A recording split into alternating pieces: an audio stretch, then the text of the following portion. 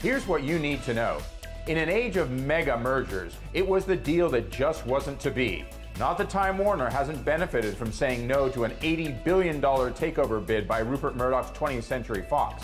As Deadline's David Lieberman reports, news that the two had been seriously talking, and by seriously, I mean that it went all the way to the TW board for a vote, sent Time Warner stock soaring this morning in pre-market trading. The stock was up a very impressive 20%. Among its many components and regulatory hurdles, the non-deal between the two media giants would have involved the selling of presently Time Warner-owned CNN, so the new company wanted to avoid any antitrust issues. Fox, of course, owns Fox News Channel, the dominant cable news network. Coming to us straight from the Big Apple later today, David Lieberman will be explaining what this deal was really all about in another Deadline Now video. And speaking of another takeover, it was 40 years ago that the Beatles invaded America, starting with their incredibly widely watched appearances on CBS's The Ed Sullivan Show that began on February 9, 1964. Now, CBS celebrated that milestone earlier this year with a concert special that included the remaining Beatles, Ringo Starr and Paul McCartney.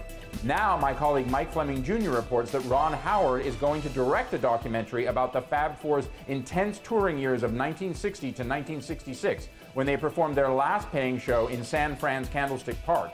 This was the Apollo 13 director's second music documentary in as many years. In 2013, he helmed the Jay-Z-based pick Made in America. The Beatles doc, which has the cooperation of Starr and McCartney, as well as John Lennon and George Harrison's widows, will be produced by the Beatles Apple, White Horse Pictures, and Howard and Brian Grazer's Imagine Entertainment.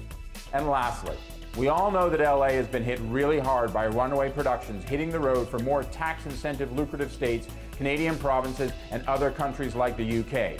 But according to a new report released today by Film LA, TV production in SoCal is up, way up over the second quarter of last year.